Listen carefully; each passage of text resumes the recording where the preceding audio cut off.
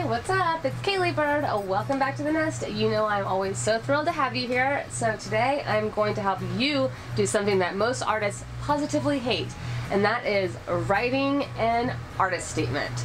I know it sounds awful and horrible and boring, and I used to feel the same way. I've been to a lot of different art schools and I've had all kinds of teachers make me write artist statements, and I was always like, I don't want to do this. But you know what?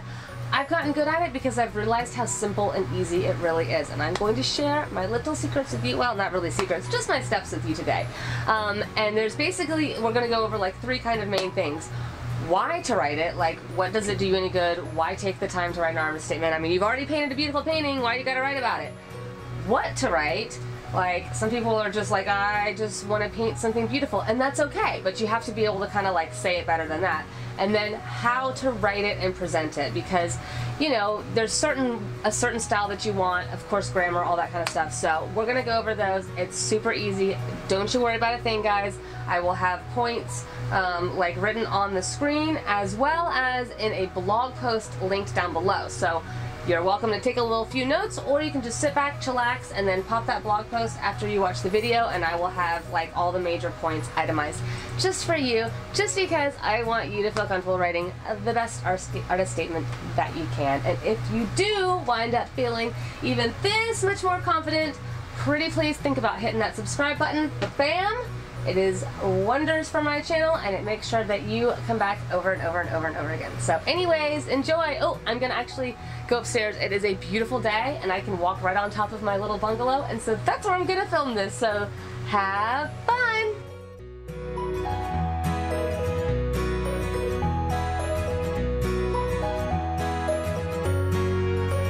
So this is going to be the most important part of writing your artist statement, okay? That's why I'm standing up, because I'm kind of a spaz and I want to emphasize this. Okay, the most important thing, like people are like, okay, why do I need to write an artist statement? I already have, you know, my paintings, don't they speak for themselves, yada yada. Like, yes, your art should speak for itself, but trust me, it's not quite enough if you really want that deep. Number one, why you should do it: connection, okay? You need to connect with your audience, and your paintings, your artwork definitely does. I mean, that's why your fans are there reading your artist statement to begin with, but once they've seen them, they want more. They want that deeper connection, okay?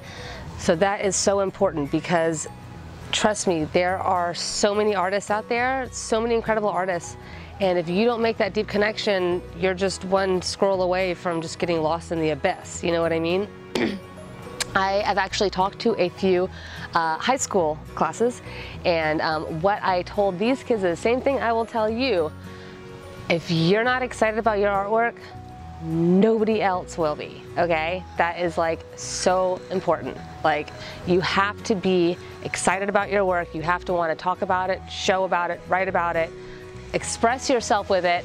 You have got to be as excited about your artwork as you possibly can, because I can't express this enough. Nobody else is gonna care if you don't. Nobody. If you're blasé and you're just like, oh, I make these things and I just put them out there and whatever.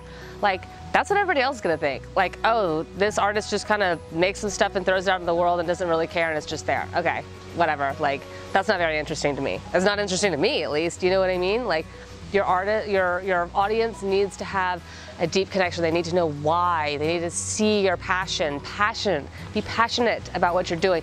Don't be fake. I'm a spaz. I'm crazy enthusiastic. You don't have to be like me, but whatever your level of enthusiasm is, that's what you need to be with your artist statement. I mean, really with your art all the time, but definitely like in your artist statement. Like, you need to give them a reason to care. Nobody will care if you do not, okay? Like, it just won't happen. Like, nobody will care if you don't. I don't know how. Make people care about your art, and they will care about your art. Like, I want to like just flash that everywhere, you know what I mean? So yes, another thing is, your audience likes insight. They want to know, like, what's to know, you know what I mean? Like, they can surmise and guess or whatever, but they want to have, like, again, like a way to connect, but they want to know what they're connecting with. Give them a reason to connect. They want insight. It makes them feel in the know, okay? People like having stuff to talk about, right? Like, you and I, like, okay, let's say my girlfriend over here, my best friend, she goes to an art show I wasn't able to go to. And I'm like, oh my gosh, you know, whatever, I'm so jealous. Tell me about this art show you went to. I want to go see it. She's like, oh, it was nice. There were these paintings, there are portraits, they're beautiful, you know, very nicely done. They used a lot of purple and red, and, you know, they were really cool. And I'm like, okay, that sounds, you know, pretty good. You know, maybe I'll check that out. Now, what if she says, oh my gosh, they were amazing. They were so beautiful, very detailed, gorgeous portraits made with purple and red, you know, a lot of that.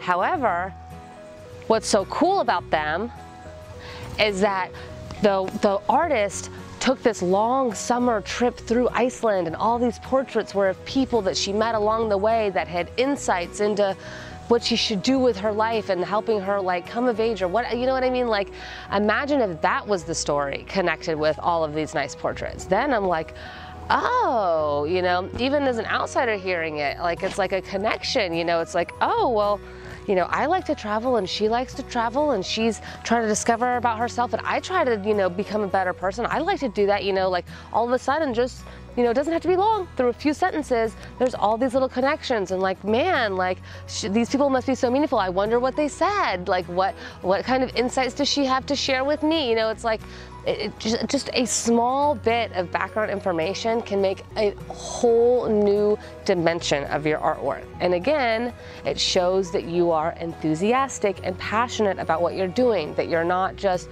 blah, blah, blah, painting this and that. Let me say, if you're still learning and practicing and in school and still trying to get better and better, then just painting and drawing just for the sake of getting better is perfectly fine. You don't have to have an artist statement for every, you know, palm tree or still life you do. Of course not. But this is when you're making like a cohesive body of work, when you're trying to be serious about showing your own original artwork. This is when this comes into play, okay? So the audience likes insight. It makes them feel in the know. I mean, not only, of course, for your friend right now, but even a few years down the road, that kind of thing sticks with you. You know what I mean? Like, if I saw some really cool art show 3 years ago, and then somebody is talking about Iceland, I'll be like, you know, I saw this art show, this lady, she traveled around, it was amazing, the pictures were great. Let me pull her up, because of course I remember her, because I've made this deep connection, having gone to this art show, and now I'm feeling a part of her. Like, once they have that connection with you, then it's like they own a little piece of you, or like they own a little piece, like the art they own is not, it's your art, but it's their art as much as it is yours. You know what I mean? And that's what you want people to feel. When they own one of your originals, hopefully, or a print, nonetheless, no matter what, like, you want them to feel like that is a part of them. They identify in a deep place with that, because those people, oh, sorry, I'm hitting my mic. Those people are the ones that are gonna collect from you. Those people are the ones that are gonna share you with their friends. Those are the ones that are gonna love you forever. They're gonna love your journey. If you change up your style and develop and grow through the years, which many artists do, these are the folks that are gonna stick with you, because they're like, you know, she's still that same woman that went to Iceland and that I was so inspired by when I was in my 20s, and now I'm in my 40s, and even though she's now doing abstracts and is in Cuba, she's still a part of me. You know what I mean? So I know I'm kind of ranting on this part, but it's just so important. It's so important. Like, if you actually care about having a dedicated audience, writing about your artwork is 100% clutch, key. And let me tell you real quick, it takes like probably 20,000 Instagram followers to give you the same kind of like genuine loving as like 200 in real life followers, maybe even more, maybe 50,000 followers. I mean, I'm telling you, like, people that connect with you and own a piece of you or own a part of your story for themselves, that's in real life. That's not just a scroll, that's not just a click, that's an IRL. You know, that's an in real life fan, and those are the ones that are gonna buy originals. They're gonna buy prints, you know, maybe every year. They're gonna commission the thing, they're gonna follow your journey, they're gonna support you, you know, like, so trust me, that's what you want, the in real life connections. Okay, yes, all right, yes, all right. Rant is over. One more thing, one more reason why is because your message is not always obvious. And this kind of goes back with making sure that they feel in the know. Like it can be, you know, you can think that your message is very obvious, and other people can get totally misconstrued. And, you know, sometimes it's not so bad. Sometimes it's like, oh, they are just portraits of lovely people. Okay, that's not going to be whatever. But especially if it's like any kind of like commentary art, like socio or political commentary art, like, I mean, what if you're like, you know, paintings make people think that you're with the anti-eggplant people, you know, the folks who want all eggplants to burn and rot in hell. And you're like, no, I love eggplants, I want to save them, I'm pro-eggplant. Like, what are people going to think if they see your artwork and they're like, is this person pro or against eggplants? You really want them to know, because that could be important. That could be the difference between an eaten eggplant and a wasted eggplant. So anyways, connect with your audience. Let them know why you're doing it. And the thing is that's kind of fun. It's kind of like, hey guys, who would like a little unsolicited opinion? Come step right up. So anyways, yes, okay. That's the most important. Next we're gonna get into the how. Yay. No, what, whoops, what is next, how is last. Okay, so we have talked about why to write about your art, passion, and now we're going to talk about what to write about your art. Now this sometimes can be like the most daunting part, I feel like. I feel like getting inspired can be kind of easy, but actually figuring out specifics can be difficult, but it's not hard, trust me, it's just not. So the first thing I want to do is I want to read these 5 questions that I came up with to kind of keep in mind. Now, like I said, all of these questions, like everything, bullet points, all this stuff is going to be on my blog. So just check the links down below after this video. You'll have all this written down, all these blog points. You don't need to take notes. So this is what I want you to reflect on, kind of have in the back of your mind while we talk about what to write. Okay, ready? So, are there any unusual processes or materials, especially if the medium is a direct correlation to the voice of your work, okay? Is there a reason why you're using charcoal versus pencil? If it's just that you like the medium, then you don't necessarily need to put it in. But if it's like, oh, I have a commentary on the coal mining industry of the United States and I'm using charcoal for that reason, yeah, that's kind of important. You might want to put that in, right? Okay, so any unusual processes or materials, anything that correlates, you know, that's important. You know, I'm an oil painter. Unless I'm using mixed media, I don't tend to really write much about my oil painting process because everybody knows, you know? Okay. What exactly is the subject and what does it mean to you? Pretty self-explanatory. That's kind of the passionate part. What you painting and why? We'll go into that. How does the subject affect you, and how would you like it to affect the viewer? Now this is very important. This again is that connection. You know what I mean? This tells people why you care. What is, like, why did you paint this to represent that? Right? Okay. What in your personal life or history made you gravitate towards this subject?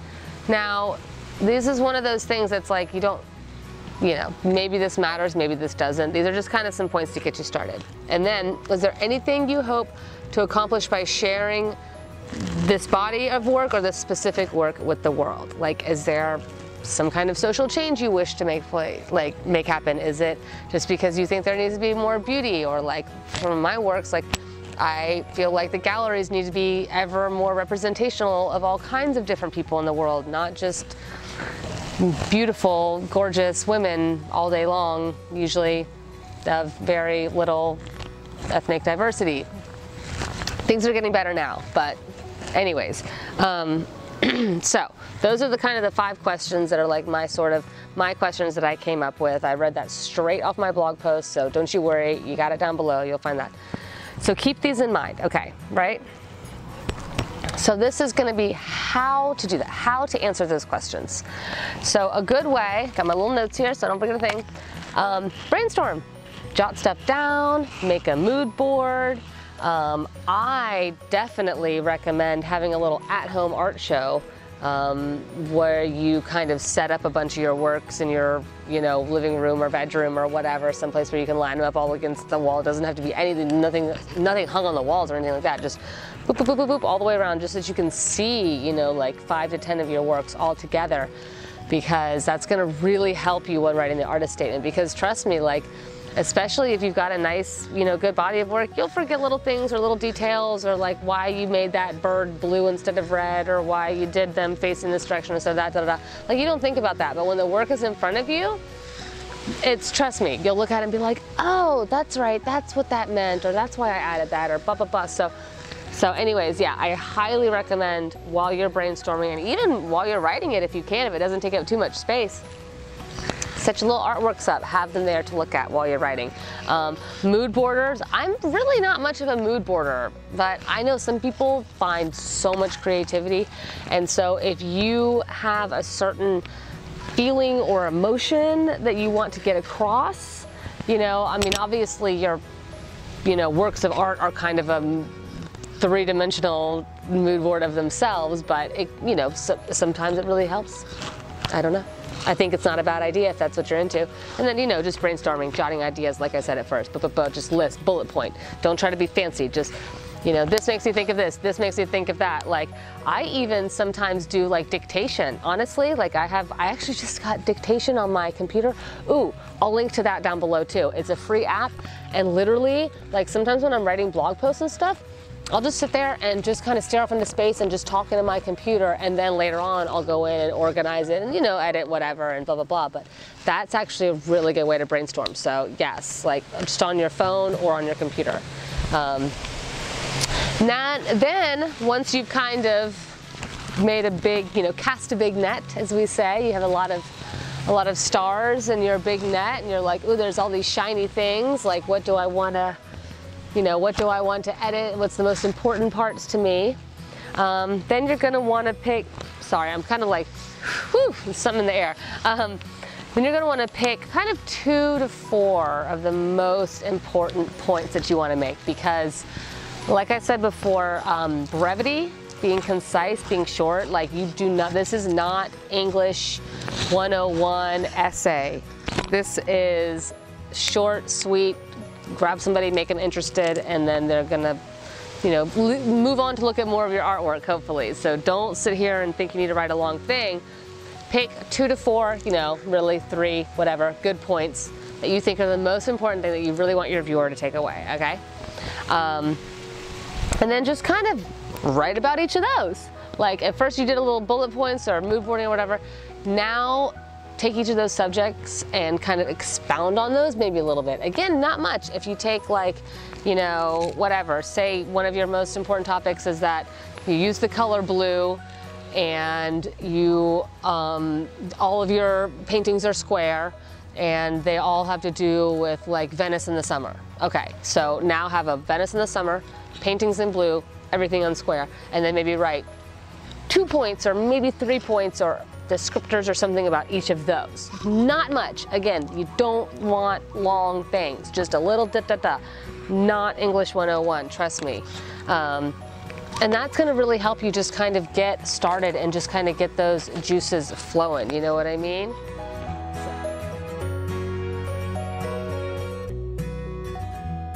So we're into how to write it, and that begins a whole new set of how, what, and why, because those are the questions that you need to make sure are answered.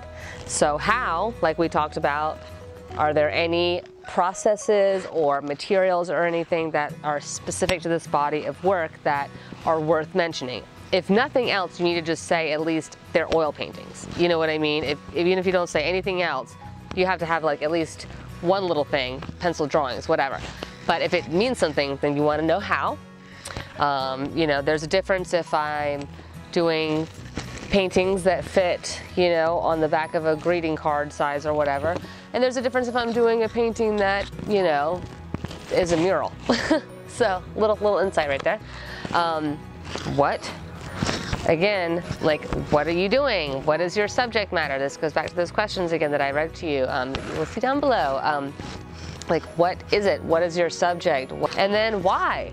And this again is sort of like your passion. Like, why? Why did you do this? Why do you care? Why should I, as the viewer, care about your work? Why should I take this to be my IRL, my in real life? Why should I, you know, be passionate about your work? So that is a huge one. So the how, what, and why of this video all comes down to a how, what, and why of your artist statement, okay? So you want to connect those things, make it easy. Those are the 3 questions. If you've got those 3 answered, you're doing pretty good. You're doing better than most, okay? Now, I'm gonna start with the scary part, the intro. Bah! Intros are scary. The very first sentence is kind of scary. Honestly, I usually write that last or close to last because the intro is sort of like a sneak peek of like what they're gonna get. You know what I mean? Like a 1-sentence sort of sneak peek hook. You want a hook, and you always hear people talking about writing a hook, and a hook just means basically if people aren't interested by sentence 1, they ain't reading sentence 2. They're definitely not going to 3, 4, are you kidding me? There's a 2nd paragraph, goodbye, right? So you gotta have a hook. You have to have a reason in the very first sentence why people want to keep reading, okay? This is not BuzzFeed clickbait time. This is, you know, like, instead of, I like to paint oil paintings of beautiful people, it's, you know, on an exciting summer, realizing my self-worth in this world, I met a series of people that helped connect me with the deeper part of my soul that I knew I wanted to grow into, and I was compelled to come home and create these oil paintings from these photographs that I took. I mean, that's kind of better than like, hi, my name is Caleigh and I like to do oil paintings of pretty people. That's like, oh, okay, that's nice for you. I mean, so that first sentence can really, that's kind of a make it or break it, okay? But like I said, that's the scariest part, that's the hardest part, and I say save it to the very end, because once you've got all your thoughts out, then it becomes way easier, because then you're like, oh, I'm basically just giving a little teaser of all the exciting things because I'm enthusiastic about my artwork that I'm about to tell them anyways, right? It's easy, y'all. It's easy, y'all. It's easy. It's easy. Okay. So that's the hard part, all right? Now this stuff is just details. This should be no more than 400 words. And a lot of places you'll see people say 200 words, and I personally have 2 artist statements. Now I know that sounds like yikes, but some places like longer, some places like shorter. If you can write one that's around 300 to 400 words, which is like 3 paragraphs, 4 paragraphs is not much. 3 paragraphs?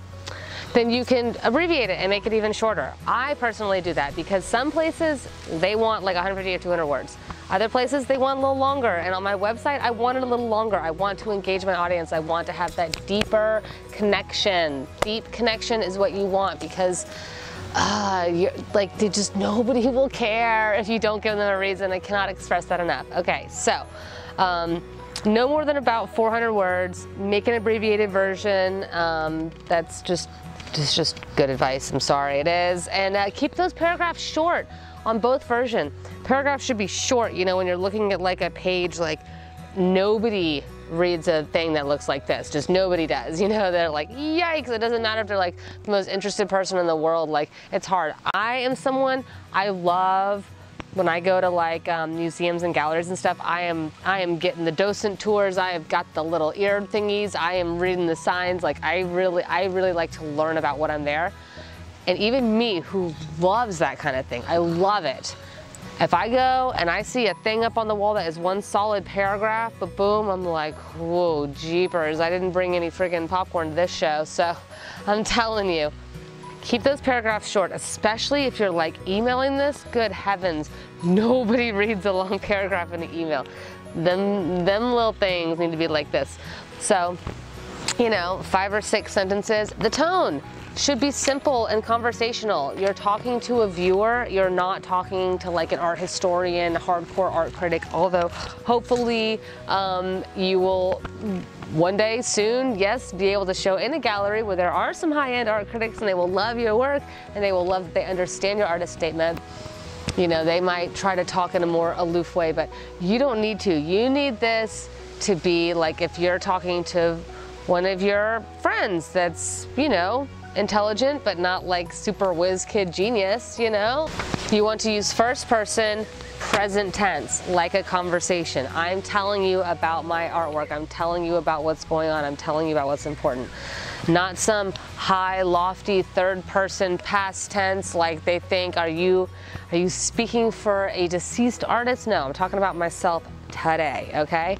And that goes into, you're talking about yourself, your artist statement, what it means, but this is not a bio. Do not mistake this. Your artist statement should not have, even though I said like way earlier about like, did any of your history or experiences influence this? Okay, yes, if you went to art school in France and the people of the countryside influenced your body of work, okay, that's one thing. But if you went to art school in France and you're painting, you know, street scenes in New York City, like who cares? Like this is not a time or place for that. There should be, usually on your website especially, there should be an artist statement and then a bio about equally length, you know, three paragraphs or so, 300 words, something like that. Yes, I love you, Breeze. So yeah, this is not a bio. Don't mistake it for a bio. Do not sit there and go into yourself a whole bunch. Only as you relate to this specific body of work should you talk about yourself. And then, like I was saying, as far as like this should be conversational, gallery worthy, but not like frou-frou. It doesn't need to be fluffy, flowery. It doesn't need to, you know, you don't need to ruminate on every, you know, if you feel the need to read your artist statement like this, then you're doing it wrong, okay? No, nobody, we're not in ancient Greece. You're not inventing the toga, you know, relief carvings, okay? That's not what's happening here. I like to say be brave and bold with your adjectives, but not too fluffy or flowery, okay? And what that basically means is like, don't be like, I painted this leaf because it's pretty and I like the color green. Wow, okay, snooze fest. Okay, I felt compelled to paint the integral geometric forms with their organic waves in this amazing green mixed with the yellow that matches, that makes me think of the tropics. Oh no, flower.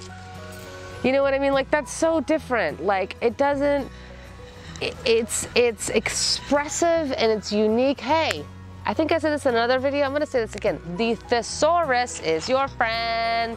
My best friend is the thesaurus. So if you don't have thesaurus.com saved to your flippin' bookmarks bar, like do that because the thesaurus, oh my God, just what do you think about your work? Okay, I do pretty things. Just type in the word pretty and use like anything else except for the word pretty, okay? Right? Yes, brave and bold, but not flowery and annoying. I feel like what I just said about my beautiful leaf painting was not flowery or annoying. It was just kind of like, oh wow, she really loves these lines. I mean, honestly, like this would be beautiful to paint, wouldn't it? Look at these lines, look at how they flow, look how they're geometric, they're symmetrical, but yet they have this lovely little twist and curl. They even have the little like brown highlights at the end. Like, think about how beautifully you could describe something as simple as a leaf, or you could be like, I like the color green, you know? And now that we've got this beautiful, intelligent, but not too sophisticated, nothing stupid, but not, you know, now we've got it nice and written. Oh my goodness, holy crap-oly, grammar and spelling. If you are not good, even moderate at these things, please get help, please. And I don't mean that in a mean way, and I don't mean that like in a general sense. Please get help with this assignment because you can't, like, as someone who, you know, not to toot my own horn, but I'm pretty grammatically proficient. I'm quite, you know, again, pretty good speller. Like, I cannot tell you, it is so hard to hear the voice of anything behind a poorly written document. It's like jarring. It's so jarring. Like, I don't care if you are Michelangelo describing the process of the Sistine Chapel. If you cannot use the correct tense throughout your 3 paragraphs, if you cannot figure out when to capitalize and where to put a period, like, I don't care. I don't care if you're Michelangelo describing the Sistine Chapel. And I have seen that in person and I cried the first time, okay? I saw it the second time, didn't cry, but the first time, I freaking cried when I saw it. And I'm still not caring if you cannot capitalize the word I. Yes, okay. I'm a spaz, okay? If you've watched this far, you must be okay with that, okay. Now that we have corrected our grammar as best as possible, getting a friend, mom, relative, teacher, anyone, maybe more than one, anyone to help you with the grammar. Now, once you've done all that and put in all this work, put it away for 1 week. Don't read, don't peek, trust me, think about it, let your little brainstorming session should totally continue, but you should not be like reading it at all. Then you're gonna pull it out, you're gonna see it with fresh eyes, fresh brain. You'll be surprised, like you'll be like, whoa, I didn't make this point clear at all, or oh, this was weird, or like, oh wow, this sounded really good, I forgot how great this was, you know what I mean? So pull it back out after about a week, make some tweaks again, another draft, right? Some more grammar help if you need it, you know. And then, last but not least, have at least 3 other people that you trust their opinions, that you think that they're, you know, whatever, good people to know and to have in your life. Have at least 3 of them read your work and give you an honest critique. Now this can be hard. It can be hard to get a critique, okay? But trust me, these people love you and they're trying to help. And the important thing is to get at least 3. Like if you have 5 or 10 people you want to show it to, that's amazing.